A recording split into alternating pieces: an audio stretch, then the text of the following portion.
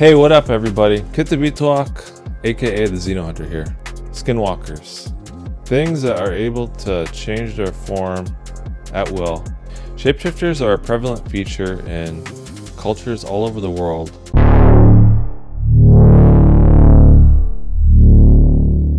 Shapeshifters are a part of multiple cultures, including Inuit mythology. In Inuit mythology, they talk about things like the Skinwalker that can mimic voices and lure people into the woods. It's not just a story from the Navajo people. It's actually happening in places like the Arctic. Common shapeshifter tropes around the world are stuff like Skinwalkers, werewolves, hyenas, and other creatures of that sort. Creatures that are able to morph from man to animal or animal to man, or be a combination of anything in between. The shape-shifting narrative, the idea that beings can shapeshift into other things, is very multicultural. I am Inuit, I'm Eskimo. An isolated people, the last people to be westernized. We were the last frontier, we're the final frontier, the Inuit people, the Eskimo people. And here is Inuit mythology about shapeshifters. Check it out.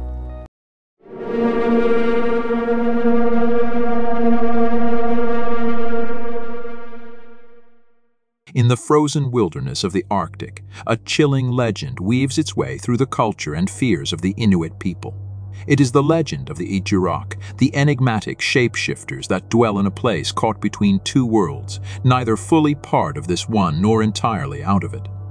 The name Qituvituaq translates to shapeshifter in North Baffin dialects, a name that these creatures embody with their ability to assume any form they choose, be it wolf, raven, or even human. They often assume the form of a caribou, their true appearance hiding a human-like form with sideways eyes and mouth, a sight only truly known to the shaman. No matter what form they take, their eyes remain an eerie red, a telltale sign of their true nature. Their elusive nature makes them particularly deceptive, sometimes appearing as shadow people or a strange caribou glimpsed out of the corner of the eye. But if you try to observe them directly, they vanish, leaving only confusion and uncertainty in their wake. The Qituvituaq plural can be both helpful and fatally deceptive, their motives as shifting as their forms. One place that stands out for sightings of these shapeshifters is Freeman's Cove, an area of Qituvituaq on Bathurst Island, surrounded by dormant volcanic mountains.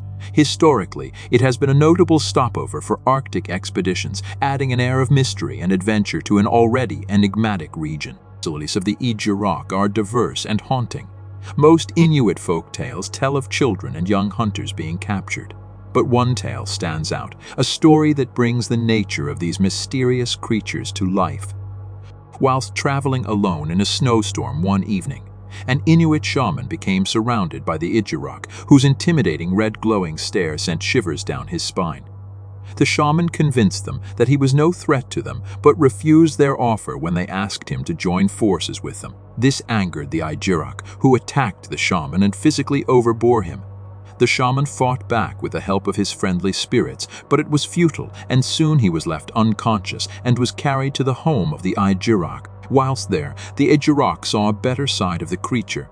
As one of the female Qituvituaq agreed to free him on the basis that she could see him again, the shaman returned home, but the memory-stealing powers of the Qituvituaq began to take effect, and he soon had little recollection of the whole event. The Qituvituaq haunted the shaman for the rest of his days, and when he was on his deathbed, he remembered vividly the experience he had. After they returned to revel in his mortal pain, he agreed to join the creatures instead of going to heaven.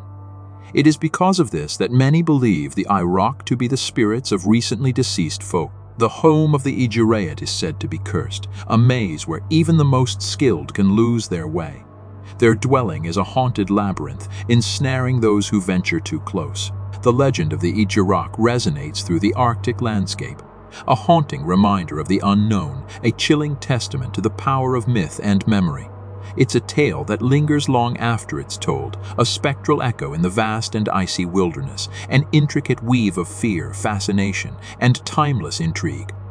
Whether seen as shadowy figures in the corners of one's eyes or recounted by elders who fear their presence, The Qituvituaq remain an enigmatic and ever-present force in the Arctic, a story that continues to captivate and terrify.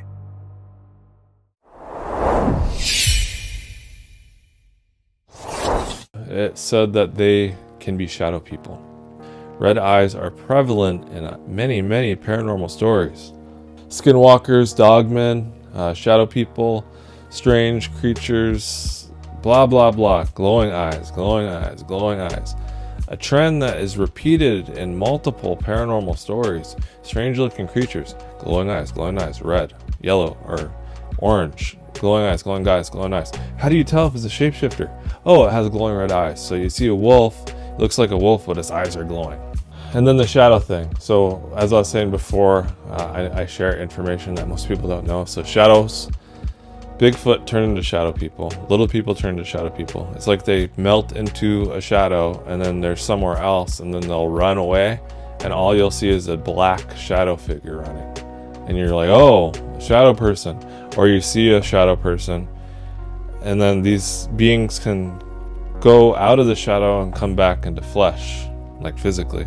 Like I talk about stuff like that, and these shapeshifters are shadow people also, and you can tell what they are because their eyes glow. If they turned into a caribou or something else, the red eyes give them away, and that's how you're able to spot if it's a shapeshifter.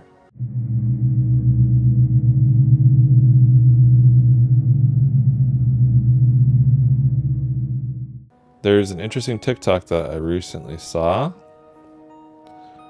where I'll let you see it for yourself. So they say, we put my dog in the bathroom and acted like we left the house, and this is what we saw. Oh my god! Oh my god! Oh my god! Oh my god! So that could just be a dog, you know, looking.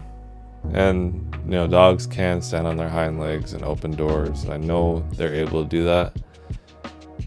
But that looked kind of creepy. It looked like it saw them and then it was like, oh crap, and it closed the door to try to cover itself up like it didn't want to be caught, which is weird. So I enhanced the video with AI. Let's check it out. Oh my god!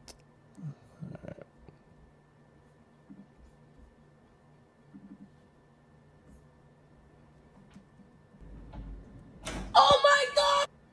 Look at how the eyes are glowing. And then it closed the door real quick like it's kind of guilty.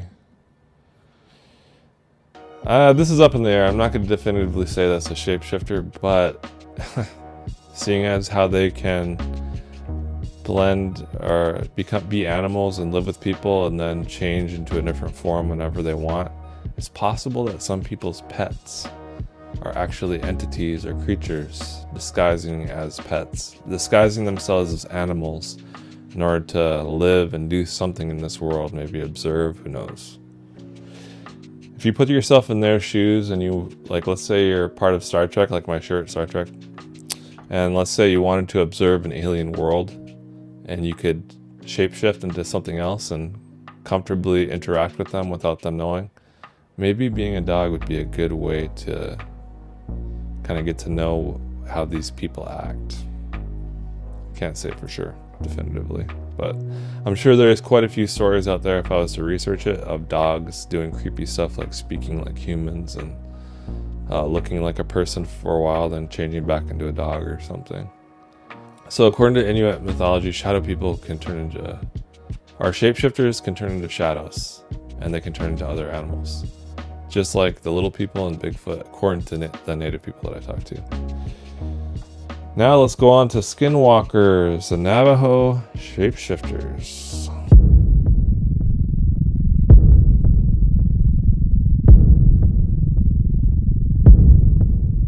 The Navajo, or Dine, people of North America maintain a rich tradition of beliefs in magic and shapeshifting.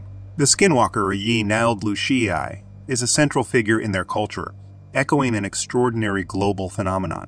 This shadowy being, part of Navajo folklore, has resonated far across the American cultural landscape and beyond. Though often misunderstood as a mere werewolf trope, the Skinwalker's true nature belongs to something more profound, reflecting a universal human fascination with transformation.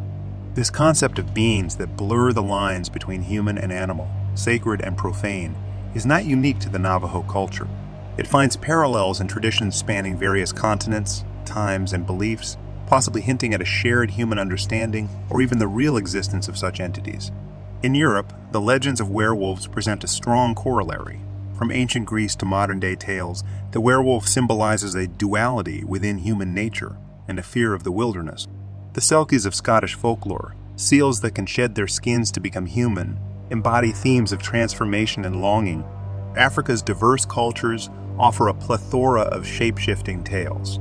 The legends of hyenas in North and East Africa narrate humans who can transform into hyenas, acting as a bridge between the known and the unknown. Meanwhile, West African folklore speaks of mystical beings capable of taking on various animal forms, symbolizing natural forces and cultural fears. Asian folklore, particularly in China and Japan, is rich with stories of fox spirits that can transform into beautiful women. These spirits often possess intelligence and magical abilities, and their stories explore themes of deception, wisdom, and sensuality. Back in North America, the Skinwalker holds a distinctive place within the Navajo folk belief. The anthropologist Clyde Kluckhohn delved into the Navajo magical traditions in his 1944 book Navajo Witchcraft, acknowledging that the English term witchcraft might not fully encapsulate the unique attributes of the Navajo spirit world. He describes skinwalkers as secret witches, mostly male but also female, who take the form of swift-moving animals like wolves and coyotes. Their dark magic practices and taboo rituals resonate with the mysterious allure that shape-shifting beings hold in many cultures. A person becomes a Navajo skinwalker by committing a heinous act, gaining supernatural powers that allow them to shapeshift into various animals. Unlike some traditions, such as the cursed European werewolf, becoming a skinwalker is a deliberate act. They may take different animal forms based on specific needs, like acquiring strength by becoming a bear. Skinwalkers also possess abilities to read minds, control nocturnal animals, and summon spirits of the dead. Their eyes, glowing red or animal-like, betray their presence. Within Navajo society, they have been blamed for everything from crop failures to sudden death, reflecting societal fears and mysteries. The prevalence of shape-shifting stories across cultures might lead to the tantalizing speculation that these tales are more than mere folklore. Could they point to a universal truth or shared experience that transcends geographical and cultural boundaries? Could there be a basis in reality for these tales that have captivated human imagination for millennia? The ability to combat or overcome such beings also finds common ground across cultures. Whether through a powerful shaman, spells, or specific physical means, the struggle against shapeshifters reflects a universal human desire to understand and sometimes battle the unknown forces that lie just beyond our comprehension.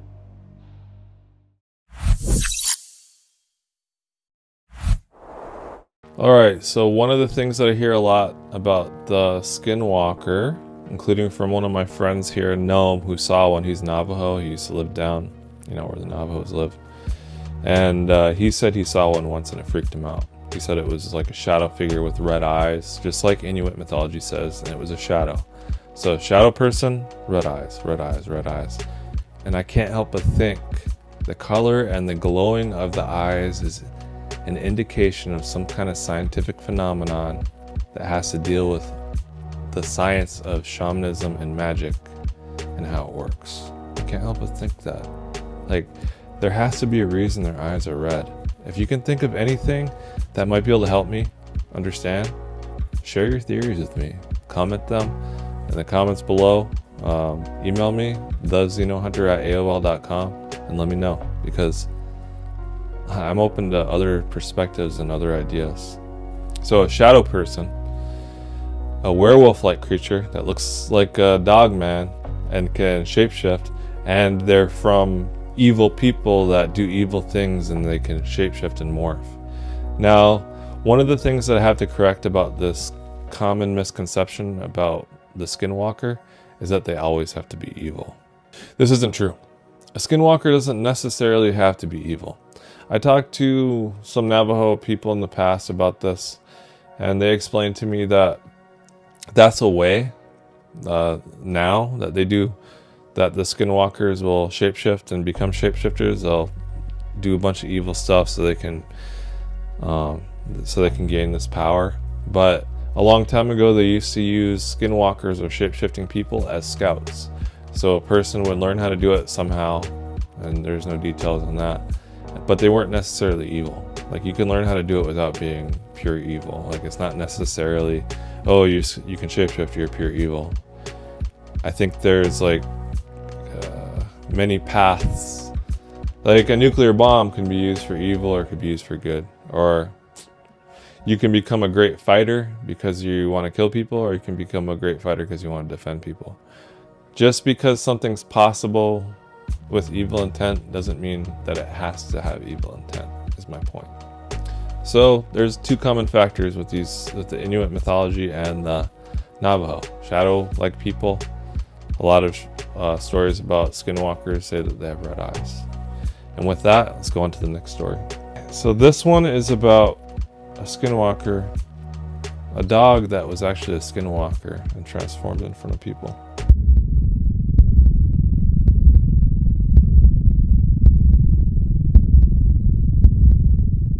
I decided to join my best friend, Karen, for a 3-day stay at her grandmother's place on the Navajo reservation near Tuba City, Arizona, surrounded by rural homes in the middle of nowhere.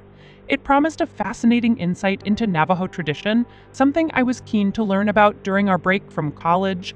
The first day of our visit was pretty relaxed, and nothing out of the ordinary occurred. However, Karen's grandmother, who was only around 67, mentioned that a stray dog had appeared out of nowhere and wouldn't leave. To me, this dog behaved strangely and looked rather ugly, with its black shaggy coat and appearance resembling a mix between a German Shepherd and a Labrador. That night, while we were watching a movie, Karen spotted the stray dog standing on top of the woodbox outside, staring at us through the window. A very unusual behavior for a dog. Karen scared it away, but it returned later when we were out shopping. The bizarre incidents escalated when we returned home. Around 5 o'clock, we heard someone trying to open the door. Looking out the window, we were shocked to see the dog standing on its hind legs, attempting to open the door with its paws. Although I found it odd, Karen was genuinely freaked out and chased the dog away again. After telling her grandmother about the incident, we got ready for bed, but the night was far from peaceful. We heard pitter-patter footsteps on the roof, scratching sounds, and strange barking that morphed into an unmistakably human male voice, mimicking a dog's bark. It was a terrifying sound, and we were both on edge. Peering through the curtains, we saw the stray dog again, but this time it had an even more sinister appearance. Its eyes resembled glossy spider eyes, and its paws looked like deformed human hands with thick, sharp fingernails. We were both horrified, and our screams brought Karen's grandmother running. Armed with ashes from the fireplace and a shotgun, she went outside to confront the creature, shouting in Navajo and telling it to leave. The next day, they called a medicine man to bless the place and provide us with protection. He explained that the dog was a skinwalker or yoshi, a being that had killed the stray dog and used its body to create an illusion. He also mentioned that skinwalkers could harm people by using a bone straw to spit deadly fragments into them. Shockingly, he proceeded to pull a 2-inch piece of human skull from Karen's grandmother's shoulder, a tangible and terrifying proof of the supernatural encounter. He gave us traditional protection items, including an arrowhead and corn pollen pouch, and conducted a ceremony to ward off any lingering malevolence. The entire experience was intense and otherworldly. Being exposed to Navajo traditions in such a vivid and haunting way left an indelible mark on both Karen and me. The realization that we had faced something far beyond our understanding was both humbling and terrifying, and the protection provided by the medicine man remains a treasured and symbolic reminder of our brush with the unknown.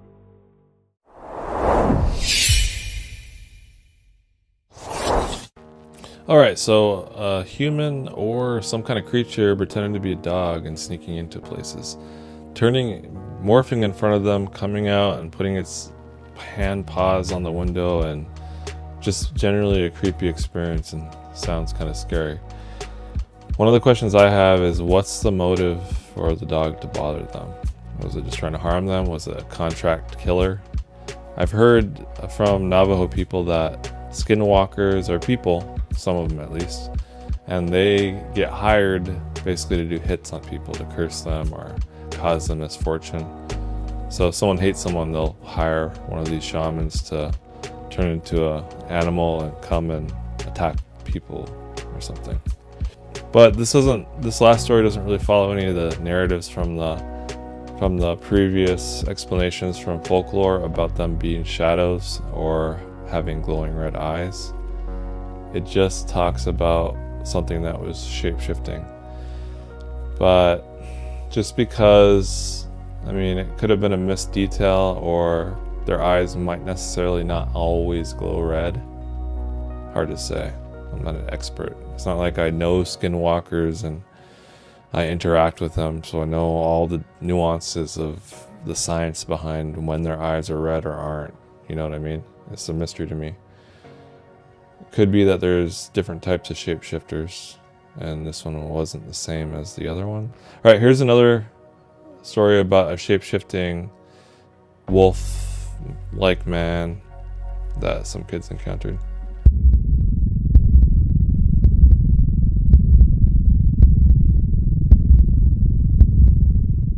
I spent a month with my cousins at my grandma's house in August. The ages of my cousins ranged from 10 to 15, and I, being the oldest at 15, stayed with the 10, 13, and 14-year-olds. We often stayed up late, telling scary stories. But one night, a few weeks in, we decided to make a campfire out back. My grandma's house is situated in a rural suburb. The neighbors aren't too close when driving down the road to her house, but the backyard is thick forest with man-made paths weaving through it. Each house in the area is built on a hill, so only part of the basements are actually underground, a detail that would become significant later on. We set up our campfire towards the east side of the yard in a small patch of open land where the neighboring yards were out of sight. With about 3/4 of a mile of my grandma's land on each side of us, we felt isolated in the darkness. It was close to 11 at night, and after telling some scary stories, we decided to play truth or dare. My 14-year-old cousin dared me and the 13-year-old to walk through the paths for 10 minutes or so. I agreed without hesitation, feeling level-headed and unafraid. My younger cousin was more hesitant, but we proceeded without flashlights since it wasn't pitch dark yet. 5 minutes into our walk, just as the glow of the campfire was becoming faint through the trees, we decided to turn back. That's when we saw it. In the middle of the path was a large dog-like creature, hunched over, its front limbs only an inch from the ground. Its eyes were bright white, and its form was a horrifying blend of human and canine. A human-like head sat atop a dog-like body with human hands and feet. The creature looked right at us, and I was paralyzed with fear before it dashed away towards a creek that ran through the yard. Eventually, my cousin and I screamed in terror, and the others, along with my grandma, ran to us. My memory of the immediate aftermath is disoriented, but I woke up in bed later, so I assume I was brought back to the house. All the kids slept in the basement, and the next morning, I saw my cousins outside through the sliding glass doors. Eager to join them, I ran outside, only to find that they were running to get my grandma. Her dogs were both dead, brutally ripped apart. That night, we went to bed early, but I woke up around 2 in the morning when something hit my head. My cousins were all sitting silently, staring at me from the opposite side of the room, eyes filled with fear. Following the direction of their gaze, I turned slightly and saw a horribly disfigured face pressed against the window, its gaping eyes looking down at me. I screamed in terror, and the creature bolted away. My grandma called the police, but they found nothing. After that incident, I went home, and I have never returned to my grandma's house during the night again. The memory of those white, unblinking eyes still haunts my dreams.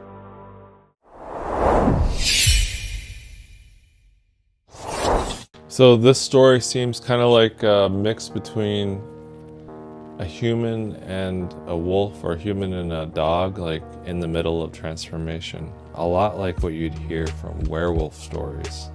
Skinwalker, something that can transform. Maybe this is what dogmen are.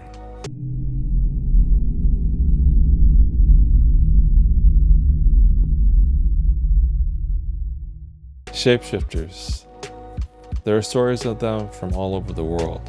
Many sightings of them today. Many sightings. There's sightings all over the. I could make multiple videos about shapeshifters, considering it's part of multiple cultures, and you could see the same trend from culture to culture to culture to culture, and see people talking about things shapeshifting from culture to culture to culture to culture. I think that it's a very real possibility. If you guys have any interesting stories or want to share anything with me, you can email me at thexenohunter@aol.com, or you can comment, or you could hit up my Facebook group, The XenoHunter. Until next time, guys, peace out. This is Qituvituaq.